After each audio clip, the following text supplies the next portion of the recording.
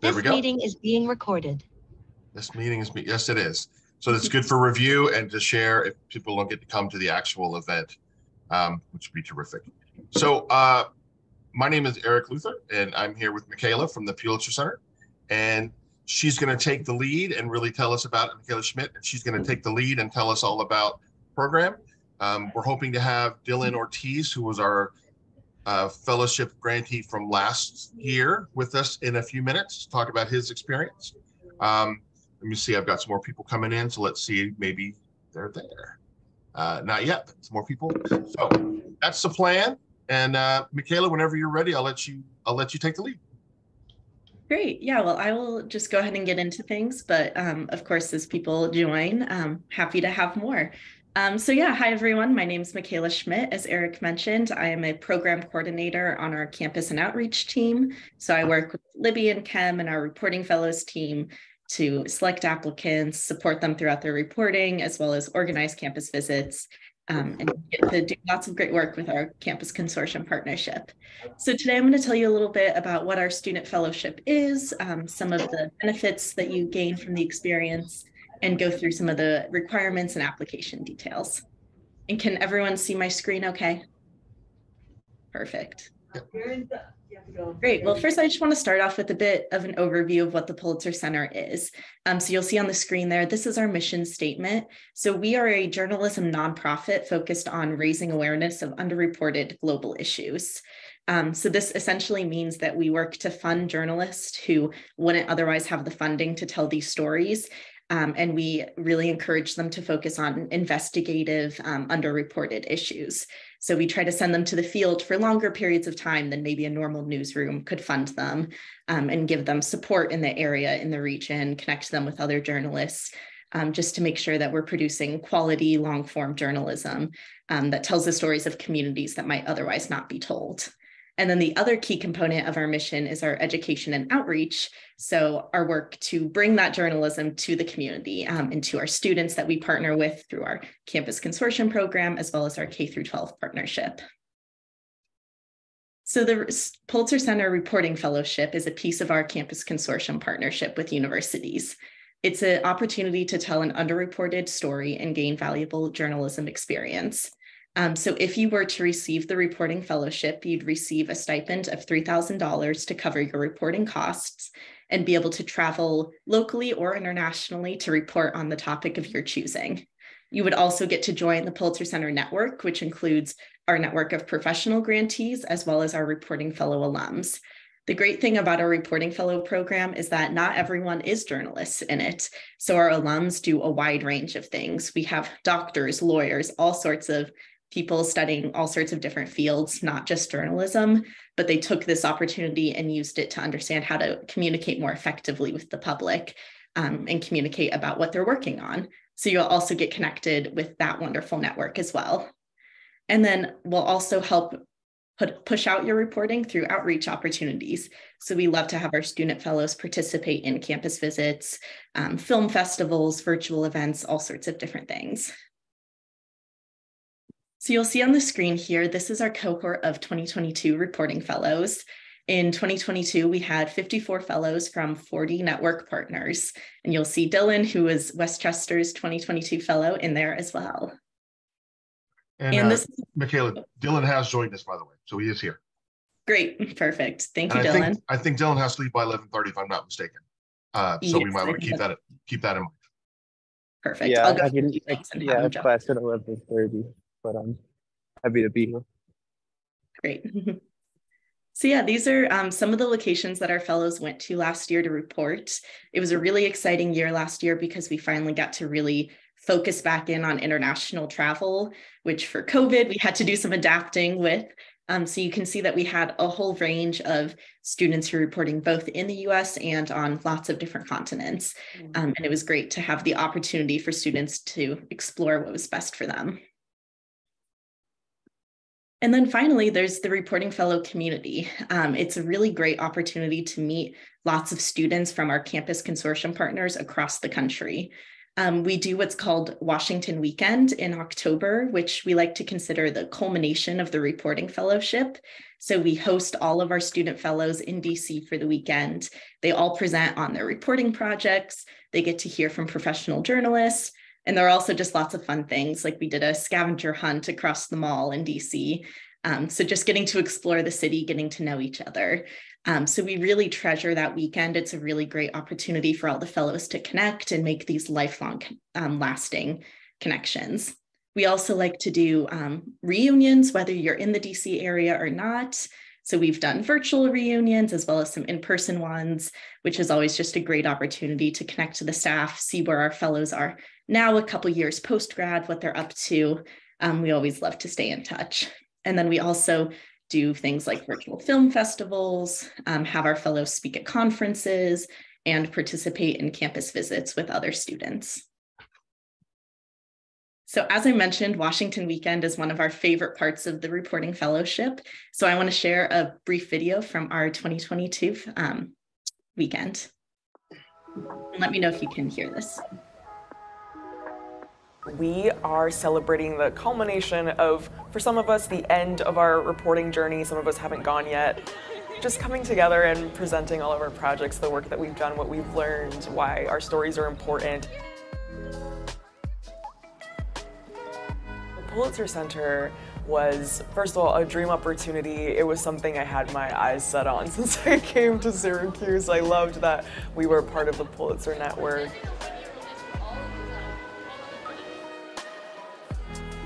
I'd like to thank all of you for coming tonight to celebrate the 2022 Reporting Fellows and their work. Our fellows come from 40 universities, including schools of public health, community colleges, HBCUs, and journalism schools. I am so proud of each and every one of you.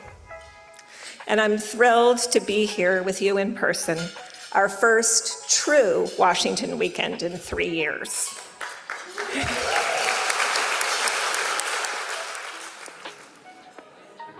It's been really great to see other people's work and other people's passions manifest themselves in reporting.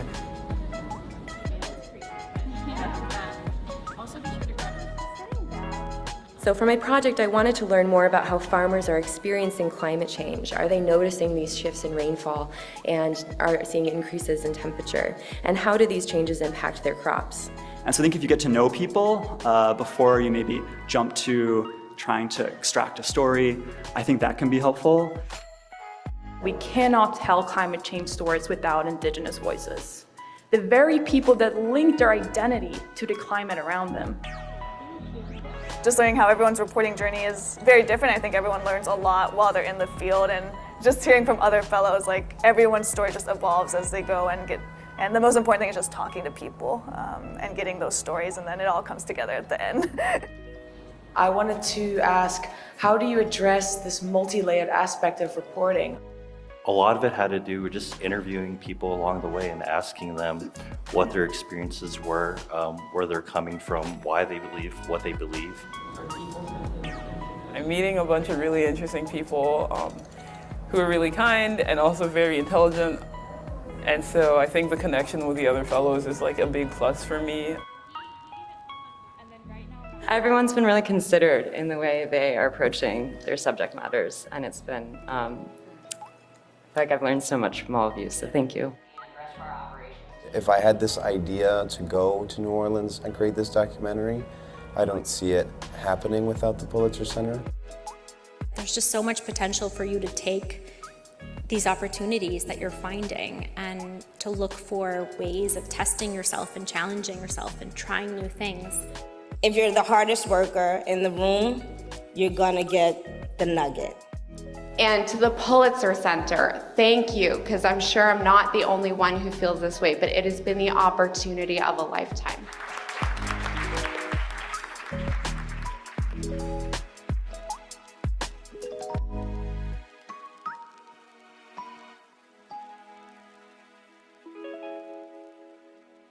Yeah, Yeah, so Washington Weekend is a lot of fun. And as Kev mentioned in that video, here last year was our first in-person one after 2 years of it being on Zoom.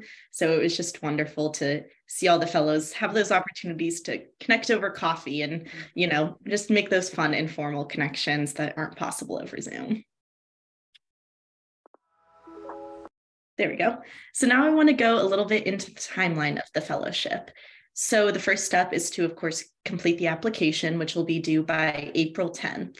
And there are a couple parts to the application, and I'll go into more detail on these, but you submit a 250-word proposal description. That's basically an overview of your project, the proposed angle, what you'd like to investigate, and just telling us a little bit about the story. We also ask for a budget, so how you plan to spend that $3,000 stipend were you to receive it. So whether that's travel costs, translator, hotel, meals, those kind of things, we just like to see how you plan to spend that money. We'll also ask for some work clips, references, and a resume. Next, the center and Westchester will work together to select our fellow. And then we'll start the virtual orientation and onboarding in May. This is kind of the boring part with the paperwork and, you know, getting all the details in your travel booked. But that tends to happen in the May period because a lot of our fellows travel during the summer since they're students. That's not a requirement that you travel for your reporting over the summer. We just tend to find that's what works best. So we try to do that onboarding in May. You'll also be connected with the Pulitzer Center staff and all of us, as well as a special advisor for your project. This advisor will either have experience in the location you're reporting or on the topic that you're covering. Sometimes it's both if we can find the right person, but they'll be a professional grantee that we've worked with before, and they'll be there to just help you make sure that you have everything that you need, that you're prepared to travel into the area. They can introduce you to local journalists to partner with. They can introduce you to contacts. It's just a really wonderful mentoring relationship and something we really value. And then the reporting process begins. A lot of our students tend to publish mid-fall to winter. Our Washington Weekend, as I mentioned, is in October. So most of our students have completed their reporting by then, but it's not a requirement. So we had students here last weekend who hadn't gone on their trips yet. And they just told us about their pre-reporting, what they expected to learn. And it was still a really valuable experience. So the timeline is a bit flexible depending on what your plans are. And then for the deliverables of the fellowship, we ask you to produce a couple different things. You have your main story, which could take pretty much any format you'd like. This could be a written article. It could be a short documentary like Dylan did. It could be a podcast, a photo essay, lots of different things. We also require that there's a multimedia aspect. So if your main story is an article, we also require that you do a photo series or a short video or something like that to include a multimedia piece. But if your main project is like a documentary in of itself, then that's multimedia. So those two requirements are kind of combined. And then we also have you write a field note, which is kind of your personal reflection on your reporting experience. These are really fun to read because the students are reflecting in pretty much whatever way they want. We've had students write poems as their field notes. We've had students share about a source that they interviewed that didn't make it into their project, but that they wanted to talk about that experience, or maybe a challenge they faced and how they overcame that. So if you're interested in applying for the fellowship, I'd really encourage you to go read the field notes on our website. I feel like it teaches you a lot about what you can get out of the experience as a person beyond just like the journalism side of things. And then also we encourage you to pitch your deliverables to other news outlets. So everything that you produce has a guaranteed home on the Pulitzer Center website, but we also encourage you to pitch to other outlets and get published elsewhere to expand your reach. So our editorial team can connect you with editors at news outlets to help out with those kind of things. Here are just a few of the places that some of our fellows have placed stories in the past months. You can see there are local news outlets, national ones, video, written. It all kind of depends on what your project is, who your target audience is, and we on staff can help you narrow in on who would be your best. This meeting is being recorded. So now, before I go into just a few things on our website and give you a few tips of what makes a good proposal, I would love to hear from Dylan a little bit about his fellow experience before he class. Hi, can you hear me? Yeah. Okay. Hi everyone. My name is Dylan Ortiz. I was the Pulitzer Fellow for 2022. I would just say in terms of my experience, it definitely was, well, at least when it comes to coming up with a project idea, it's definitely something I would suggest something that you're passionate about. For me, for example, the reason why I chose to go to New Orleans was, first of all, because I wanted to stay local in terms of just like staying within the United States, because it was like it was COVID, and just thinking about my budget, I thought that I would be able to maximize as much as possible, um, staying within the U.S. But also, you can look at your budget different ways if you want to go internationally as well. I at first wanted to go to Iceland to do a documentary on geothermal energy. So you can either one. But I chose New Orleans because I had been there once, and I felt like it was much more of like a experience where it was more of like a touristy kind of time. I was there for like a football game, but I wanted to go back with a purpose, and I knew that one of the things that was going on in New Orleans and continues to go on in New Orleans is the issue of food insecurity. I believe New Orleans has the second highest household rate of food insecurity in the country, and it was something that for me, it's just it just always crosses my mind, like, how is it that the United States provides so much food, yet there's so many mouths that are not fed on a daily basis, and we're one of the biggest producers of food waste in the world. So I just wanted to investigate that, and it was just from there that I proposed my idea. I ended up getting selected. I thought about my budget a lot. Thankfully, WCC was able to provide me with film equipment. I made sure to protect it and take care of it.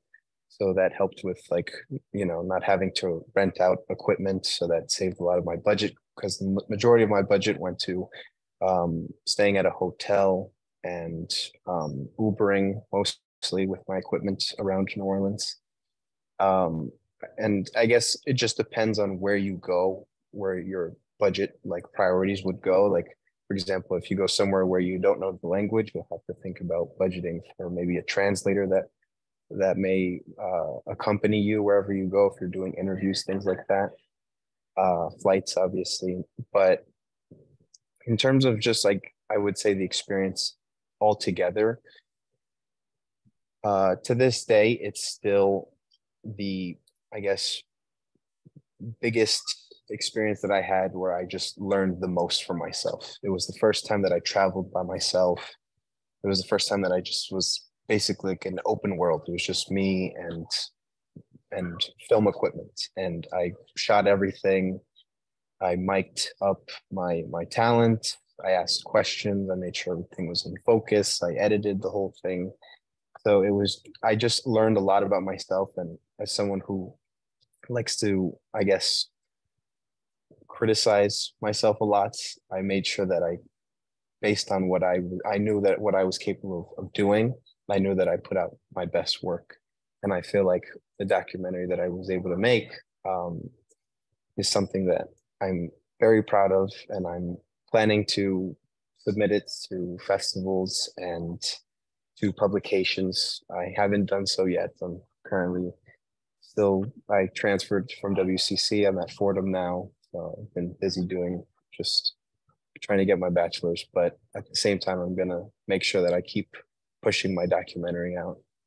And it's definitely an invaluable experience that I got, especially being able to go to Washington weekend. I was very glad that it was in person.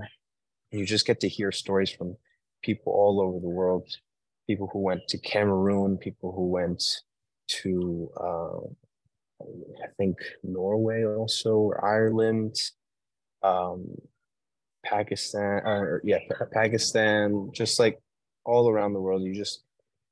For me, I just wanted to hear other people's stories because I was just motivated to just keep kind of reporting, because I still as much as I'm going into film and I want to tell like fiction stories and things like that, I still have that nonfiction bug, so to speak, that there's still important stories that need to be told that I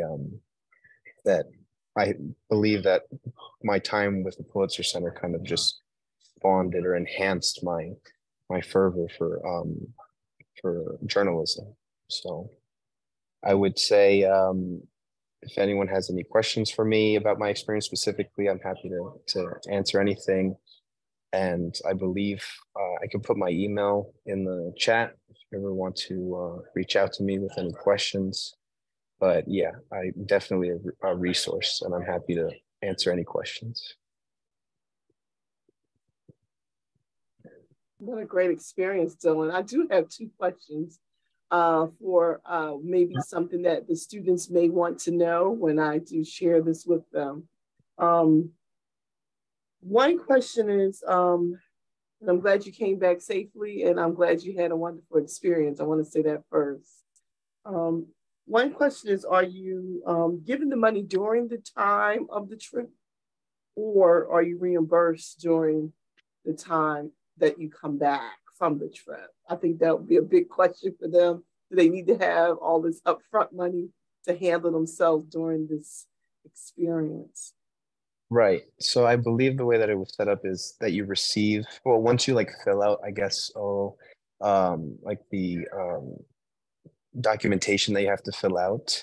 And I think like the one thing that I had to do before, I guess, receiving like my first payment was to show that I had already purchased my plane ticket. And then from there you would get reimbursed. But the first payment, I believe, is $2,000. And that's for you to use while you're there. And then once you submit your deliverables, you would receive the other 1,000. That's how the process was for me. And I had one more question. Mm-hmm. How many steps can you tell us it took before you were accepted? Could you like outline like step by step? I did my application. Afterward, it took me about a week or so before I got information back. Do you remember those steps? Definitely the longest kind of time that I took throughout like the application process was brainstorming with my idea, because you want to have like a good pitch idea first. And then from there, I would say like build off of that. So at first I had the idea of going to Iceland to investigate geothermal energy. And then I spoke to Professor Evans, and we sat down and thought about the idea of going to New Orleans to explore food insecurity. So from there, I kind of just do a lot of research as to like, seeing what areas of New Orleans I particularly wanted to go to. So one place that stood out was the Lower Ninth Ward, which is a neighborhood there's an article that was released where it said that like the entire neighborhood had one supermarket, and the Lower Ninth Ward is separated from the greater New Orleans by an industrial canal, which I actually passed when I was with one of the people I interviewed. She took me around all of New Orleans, like giving me a tour of the city. And when we crossed into the Lower Ninth Ward, it was almost like 15 to 20 minutes for that industrial canal to open and close back down for cars to keep passing. So it's definitely like a big inconvenience, especially if you need to go get food for your family. Thank you so much. But I would say that majority of the process would be just like researching. And I would also say that making sure that you have some sort of context before you even get accepted, because that was one of the things that I did. Even before I got accepted, I reached out to some nonprofits in New Orleans, introduced myself, went on Zoom calls, explained my idea, and let them know, hey, I currently don't know if I'm going to get accepted. If this happens, if I do get accepted, I just want to let you know that this would be my plan. These would be the dates that I'm going to arrive.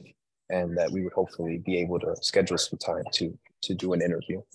So it's definitely establishing some sort of context before you get there. And since I had barely, like, essentially no context, like no family or friends in New Orleans, I had to make sure that at least some of like basically two founders of two nonprofits I was able to speak to, and they were the ones that kind of were very open to allowing me to interview them and shoot B-roll of like the food distributions and things like that. So I would say, yeah, mostly just brainstorming your idea, and the application process, to my knowledge, was pretty straightforward in terms of just like maybe one thing that you should think about is like your budgeting, how you're going to structure it. That's going again to like where you're going. You might need to if you're going very far, you might need to prioritize more money for your flight and things like that. So I would just go through the application. It's pretty straightforward. Thank you so much. Glenetta, in terms of the time frame from being the applications are due by April 10th. Michaela, when do we anticipate that the grantee would be notified? Is it like May 1st? I can't remember what your timetable is. I'm sorry. Yeah, it tends to be a 2 to 3 week turnaround. I am thinking our April's pretty busy, so I'd say maybe 3 to 4 weeks. By May 1st at the absolute latest, we would have a fellow selected, if not sooner. We like to give them as much lead time as possible to start planning for travel and things like that. Great. That's what I thought. Thank you. Yeah. And I know, Dylan, you have to head to class, but are there any quick last questions? Great. Well, I know Dylan shared his email, and I would encourage you all to check out his work on our website. His documentary is there, as well as some other work and pieces about his reporting. And then also, just while I'm on our website, I wanted to show you our the Westchester homepage that we have just a bit about our partnership. And you can see, apologize for all the scrolling, but you can see all of our past fellows here at the bottom. So I would encourage you to go check out all of the former fellows' work. Also, we have a tab that is just reporting fellow stories and projects. So if you're looking for some inspiration, you can search by country, by issue, and see all of the stories that all of our fellows, not just 2022, but since I think our first fellow was 2014 or so. So lots of stories about all sorts of places on here. And if you're looking for more inspiration, we also have an issues tab that has all of our reporting by professional grantees. Your reporting doesn't have to fit into one of these categories, but if you're trying to think about underreported topics, different communities, this is a great place to look for some inspiration. Criminal justice, governance issues, food insecurity, climate change, lots of things on here. And then finally, we have our Reporting Fellowship homepage. This is a great place that we have resources, we have blogs about our past cohorts, videos from Washington Weekend. So if you just want to learn some more, you can definitely explore this. Lots of good things on our website. So then I just want to leave you with a few tips about what makes a good proposal. As Dylan mentioned, the development of this proposal is pretty time intensive on the front end, but that's because we really want you to have a clear understanding of what type of story you're trying to tell. Bye, Dylan. Thank you. Bye. And just doing all of this pre-reporting will help you narrow in on these things. So a few questions we encourage you to consider are, is there a specific angle that you want to cover? Look at what reporting has already been done on this topic, on this community, on this country, and think about what angle could you bring to the story, whether it's your own personal intersection of identities that makes you uniquely poised to tell this story, or a question that you have or something that you think hasn't been investigated. We're really looking for like a clear focus. A lot of proposals tend to be pretty broad of like, I want to talk about climate change in Argentina. Well, there are about 1 million stories you could tell about that. So we're looking for like, what specifically, is there a certain community that's being affected by climate change? Is there a company that's contributing to it? Things like that. And with that, think about the significance. Why does your story matter? If there was impacts that were to have from your story? Like, what would you want it to be? So thinking about why it needs to be told, who you're trying to reach, those kind of things. And then as Dylan mentioned, we also look for that pre-reporting. We really encourage you to identify sources in advance. And what Dylan said was spot on, of just reaching out saying, hey, I have this idea. I'm not accepted yet. I'm working on it, but would love to talk with you once I'm accepted, or even just talking to them before to try to get a better understanding of the issue so you can narrow in on that angle. Just reaching out to people, as well as doing some research numbers wise. If there are a few key statistics that you might incorporate into your proposal, we love to see a good number or two that supports this is why you want to tell this story, and it shows that you've done your research. And then make sure that you're considering all logistics and costs. You can always apply for additional funding if you felt like the $3,000 stipend wasn't enough. So think about maybe other opportunities for that if you're struggling with costs, but look through, what a translator would cost, approximate flight cost, the average night in a hotel, things like that in your budget. And then finally, we encourage you to consider the feasibility. Can you gain access to the people you need? And most importantly, is it safe? We, for example, do not send students into active conflict zones. So we had a fellow in 2022 who reported on Ukrainian refugees in Turkey. So it was a way that they were still able to tell a story about Ukraine, about the conflict, but it was safe for them because we want to make sure, of course, first and foremost, that you all are safe, especially if traveling internationally. And Eric can help you kind of identify what areas are safe, and maybe if the university has their own restrictions, because sometimes the colleges themselves won't send you certain places. So just thinking through all of those details very holistically to make sure it's a feasible and attainable project. That's what makes a really strong proposal. And as I mentioned, that proposal description is only 250 words, which I know is a bit of a challenge. And that's the point. We want you to be able to tell your story and what you want to talk about very succinctly, because if you're able to write that succinctly, then we know that you have a very clear understanding of the project. So really take some time to work out your proposal. It'll be really beneficial for you in the end. And ultimately, if you are accepted, your proposal is a working document. So you're not bound to anything in there. We can help work with your budget. We can help advise on ideas or sources to connect you to. So we'll workshop some things with you if we have some questions or some concerns. So it's always a living document. Things are always going to change in journalism. You might be on your reporting trip and have something happen. We've had that happen to fellows before, and they had to completely change their project. And they ended up working with us for like a whole nother year. Not super common, of course, not trying to scare you, but there's a lot of flexibility and just a lot of things that change. So our staff is always here to support you through those things. So yeah, I'm happy to take any questions. Before I do, I just wanted to plug a quick opportunity to talk to one more former reporting fellow. Camilla DeChalis was a fellow in 2016, and she's now a reporter, a political reporter for the Washington Post here in DC. And she also does a lot of TikTok content for the Washington Post as well. So her fellowship definitely helped launch her journalism career, and she'll be at Westchester on March 22nd for a Meet the Pros event. So she'll be able to share a little bit more about how the connection she made through her reporting fellowship helped her professionally. She's had a lot of different great roles beyond just the Washington Post. So yeah, I'd be happy to answer any questions here in our rest of our time. Hello, my name is Eric. I would like to know, because you said you don't send people in certain places, and I didn't see it up there. How do you guys feel about Cuba? Yeah, yes, with an asterisk. We have sent fellows to Cuba before, I believe. Okay. There tends to be a necessity to have like heightened sensitivity on the topic that we're reporting on there, because there tends to be quite as not much press freedom. So we would connect you with a grantee who's visited the area, but it's possible. Just I'd say with like an asterisk. Okay, thank you. Mm-hmm. Eric, did you want to talk a little bit about your idea for Cuba? Did you have an idea?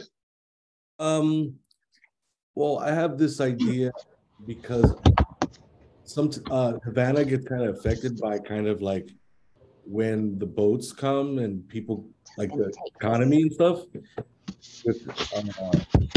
come off the boats and they kind of like buy stuff and all that stuff and they just like kind of leave out of nowhere and it makes the economy kind of uneven. Like taxi drivers get paid like 5 times the amount of a doctor there. It's like doctors get paid like nothing, and the taxi drivers get paid like, you know, American money, all that. They're in money exchange and all that stuff. So I just want to kind of like point out the kind of economic kind of imbalance, I feel like, or I don't know, difference in it from other places. I kind of haven't pinpointed yet, but this is kind of a thing that I just kind of want to focus on, and also like why people come to Cuba. You know, like I also want to point out, like, don't come as a tourist, you know, come to support, you know, the people there. Don't come just to like look around, come, you know, engage with people, you know, don't go to, I'm not saying don't go to hotels, but it's better to, you know, get an Airbnb from a Cuban person that owns it, and not from like, because a lot of Europeans buy out these houses and they kind of benefit from Airbnbs and stuff like that. So I haven't really pinpointed it. It's kind of like the economic factor and tourism and stuff like that. But I don't know if that's a good story or not. I think it's always good to start with personal interest. I think if you're interested in an area and a topic and a certain story focus, that's where anyone would start with this, and see where it takes you. I think that's the best approach. And that's why we have the application process. That's why we have your teachers. That's why we have the Pulitzer advisees, right? They can help us shape and focus. But as I always say in my classes, the sharper, smaller focus you can get, the better you'll feel about the story yourself and the better chance you'll have. You can always expand the story. It's much harder to pull a story in, you know. It's better to have a narrow focus and make it wider as you go if you need to, than to start here and bring it in as you go, because you'll just be overwhelmed with material and ideas and possibilities. And so do yourself a favor and keep it small. It can grow if it needs to, but I'd keep it small. Michaela, do you think that's a good idea? Yeah, I've been there a few times. I've been there like 3 times already, and I know a few people there already. I've made a lot of different friends. I also have footage already. I also made sort of a short documentary for one of my classes at WCC. You know, but that's great. So I'm going to try to focus on a kind of narrow it down, you know. Yeah. Perfect. Yeah. That's great. Thank you, Eric. That's great. Thank you. I would second what Eric says. It's always easier to broaden out than narrow in, because if you're too broad, it's just going to be hard to find that focus. There are going to be a million people you could talk to, and it just like becomes too much of a challenge of opportunities. But it sounds like you're already narrowing in on a focus there with the impact of tourism and cultural erasure and things like that. I think there are a lot of interesting stories to be told there. So I would encourage you to talk to the people you know in Cuba, see what they feel like the biggest issues are. That'll help you too. Maybe brainstorm with the people on the ground. But yeah, I think that would be a great idea. Hi, Tracy. I see Tracy's got her hand up. Hi, Tracy. Hi. I am not a journalism.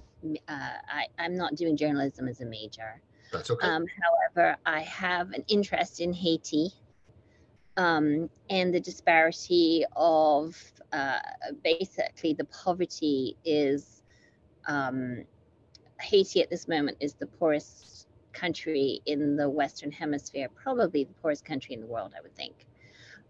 One of the underreported facts about Haiti is that there's no sewage or sanitation pickup, and there's no clean water.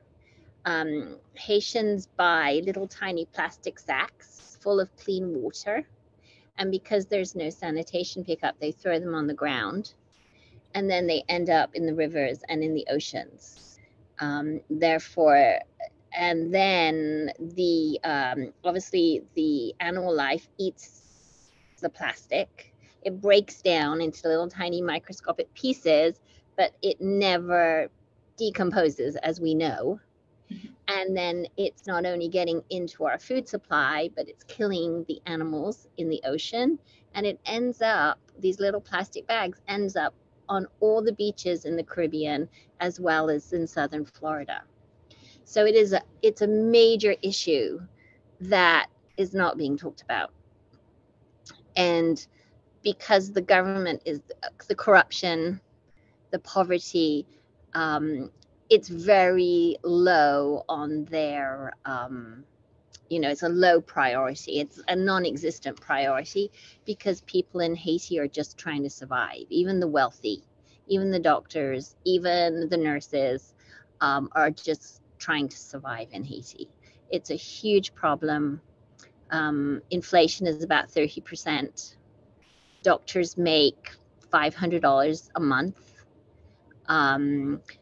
Teachers make $70 a month. And with inflation due to COVID and supply chains and also the coup, now they're even more impoverished.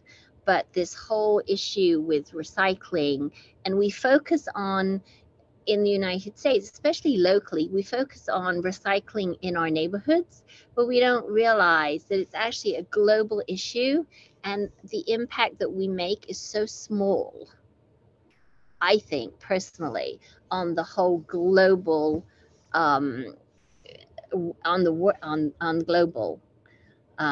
that these issues need to be brought to light.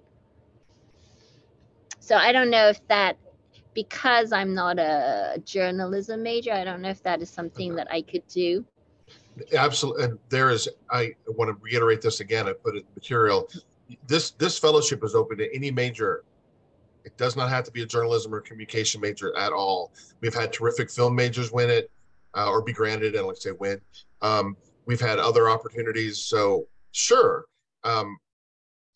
absolutely anyone can get this. And it sounds like you have got a real head start on what you would like to do and a really clear focus already. So I encourage everybody, no matter what your major is or isn't, to think about this. It can only help you as you move forward in your career and your academic career. Thank you. Michaela, any thoughts about Tracy's Haiti idea or anything like that? Do you feel like that's something the Pulitzer Center just generally would be interested in? Yeah, that sounds exactly up our alley. I would just encourage you that even within that topic, there are a lot of stories that can be told about the chain of where the plastic ends up, or the communications of how do we talk about recycling with people. So as Eric said, I would just encourage you to think more about how you want to hone in on what angle to approach it from. But I think that sounds like a very, very good start. You're definitely on the right track. Absolutely. It was exciting to listen to. That's always a good sign, right? Yes. Thank you. Well, at least somebody's interested. At least it's not just. Great. We look forward to hearing more about it. Jesus, I see your hand. Is that right? Yeah. Hi. Hi. I just had a question about projects that are partially shot. So basically, yeah. I'm curious if the fellowship might be a thing to explore, mainly for the mentorship. Like, I'm curious how the fellowship makes connections. How do they connect students to mentors? Mainly because there's a project that I sort of started and then realized that there was it was initially about sort of bullying from an institutional perspective, and so looking at different an over increase in policing and not enough in sort of counselors. That was the initial sort of focus of the project. And so we were interviewing students about basically kind of looking at, from an institutional perspective, how many teachers saw what was happening but didn't intervene until it was too late. And then as we were doing interviews, it sort of became, there was also this other thing that started coming up, which was student surveillance, and ways in which, because there's so much military reliance to intervene at the stage of physical violence, but not beforehand. So I started learning more about sort of how different students are tracked, and sort of not just from a state perspective, but just from a federal legal perspective. Anyways, so there's a ton of sort of almost preliminary interviews for an issue that when I first started, I thought it was like, oh, it has, you know, this is something that's like schools sort of could address with counselors, and that still is, there's still people working on that. But then there's other perspective about like predictive software. Like there's a lot of ways in which they're trying to implement sort of like which student is going to become a criminal. There's a lot of really just interesting stuff that almost feels like a really intense branch that's coming up in this project that I haven't finished. So I just had a question about, I guess I stopped working on this in 2019, and then because the pandemic just sort of was such an up and, but I think I would benefit from connecting to like, I guess, like, because it feels like there's a lot of research into it, and there's a lot of work sort of that seems, it's like, I guess I'm not sure how a journalist might bring this into fruition, into something. And so that's kind of, I'm curious about like how like the fellowship, if the fellowship makes sense, or if I should do something else. But I think mentor, I don't know if I'm asking my question. No, I completely understand. And I think my like comment would be, we always like to support students who are doing new work. So we're not gonna like reimburse for a project you already did, but what it sounds like is that you have a whole new project kind of waiting to be explored. So I think that this would be a perfect opportunity for you, especially if you're looking to be connected a bit more with the journalist on that perspective of things. I'm gonna drop in the chat. We actually just did a story that I'd encourage you to check out on this company called Social Sentinel, who was hired by lots of campuses. And there's actually been a lot of campuses who are now dropping them because of this reporting that came out. But basically it's this like AI system that was in theory scanning for like for mental health concerns and alerts, but it turns out that it was really being used to monitor like protests and things like that, especially during Black Lives Matter. So for example, you could be connected with this grantee as an advisor. How we make those connections is truly once we see your proposal, we start to look through our grantees who have reported on similar issues. We connect with them to see their availability and willingness, because we of course want them to be eager to help you as well. So yeah, like, for example, they could be one of your advisors in theory. So it's a bit of a process when we pair them. But we try to find someone who is similar in topic. But yeah, I feel like, I mean, I'm curious if Eric has thoughts, but I feel like this would be a great opportunity for you. Oh, I completely agree. And I think that the mentorship that you get when you're a fellow is one of the great benefits here. And it would vary, of course, depending on the story and depending on the mentor and the mentee. But I've had many past grantees talk about what a fulfilling relationship that was and how much they learned. And that sounds like what you would benefit from, as well as bringing your own original voice to it. Having someone who's been in the field and done it is always a great thing. And of course, you have us here at WCC. We're conduits and to get you to the Pulitzer Center, and we're here to help with questions and focus during this part of the process. So you've got a lot of support, and that's one of the things that makes this a special program. Yeah, and I feel like one of the most beneficial things you can do when you're developing your proposal is to go connect with Eric or one of your other professors and bounce ideas off of them, talk through things, because they've seen what makes a good proposal and a good project. So they might be able to help flag some things for you to consider that you hadn't thought of before. So definitely utilize your resources. I think the things that make a project really pop are an obvious interest and obvious passion, but also someone who's able to convey I know it's only 250 words, and I know that's not much, but if you're able to convey that you have a vision and you have a solid idea already, that just gives everyone so much more to work with, as opposed to something that feels amorphous and a little raw. You know, you want it to be as clear as you can. Maybe that's the best word. Like, I noticed that in the chat, Tanvir was mentioning about you could tell the Cuba story through the eyes of a taxi driver, and that kind of thing, that kind of detail, just as an example, is the kind of thing that might help not only give you direction and vision, but help the person looking over the application see it as well. So that's my thoughts. Tanvir, you have thought about that? Yeah, I just want to add to it. Just try to tell the story through a human perspective. You know, it always makes it a little bit more interesting to tell it from a human perspective, as like the recycling story. You know, finding someone that's been impacted by it, it's a bit more powerful than just talking about recycling. Mm-hmm. Yeah, like focus on a doctor or something and a taxi driver. Mm-hmm. Right, exactly. Yeah, and just show the difference, and that's a great story right there. You know? They paid $40 a month, by the way. Doctor. I was thinking about the Haiti story with the little plastic bag, and like following the plastic bag at its various stops along the journey, right? That was the overreaching sort of visual idea if you're going to do a visual piece. So if you can make the person who's looking at the application see it, what you see, using see as the vernacular here, then I think that would always help you. I see that Jenny has her hand up. Professor Evans. Yeah, I was just going to say with Jesus's idea that, you know, you might find, I know that you already have footage of students who were protesting as part of Black Lives Matter.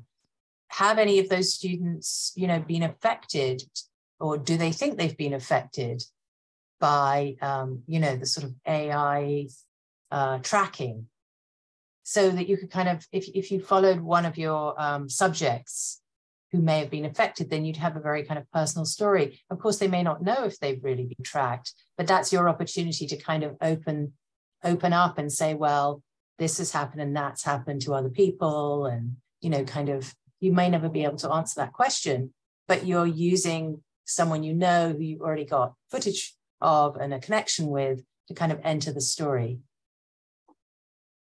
Yeah, we find that any sort of like personal case study that can be a reflection for like a statistic or a number that you found in your research is always a more effective way to convey that than just giving the statistic of this many people are affected by XYZ.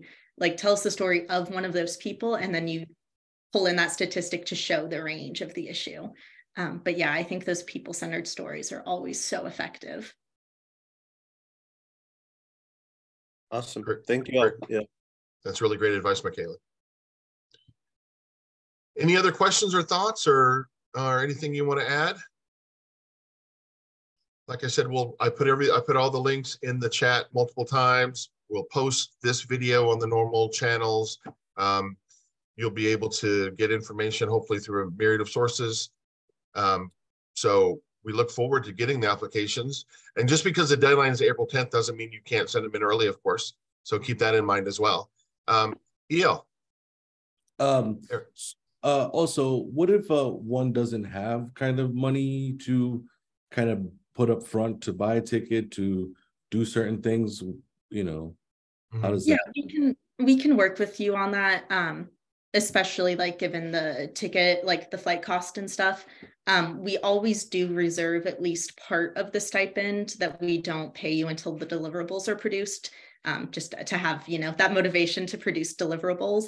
But we can give a good chunk up front, and we're also willing to work with individual situations so our team can adapt and make special considerations depending on an individual's needs. Thank you. Yeah, we don't want that to be a barrier in any way. Thank you. Well, it's just about noon. That might be a good time to stop unless we got something else. Any thoughts or any closing thoughts from anybody else? Well, obviously you're here because you're interested, and I hope you see that interest through. I want to give a big thank you to Michaela. She is a fountain of knowledge and support, and she's here for all of us, as are all of us here at WCC for you who are interested in. So thanks to you, Michaela, for coming. Thanks to all of you coming, and have a great day. And like I said, we can't wait to see what you come up with. Excited to read everyone's proposals. Absolutely. Thanks, everybody. Thank you. Bye-bye.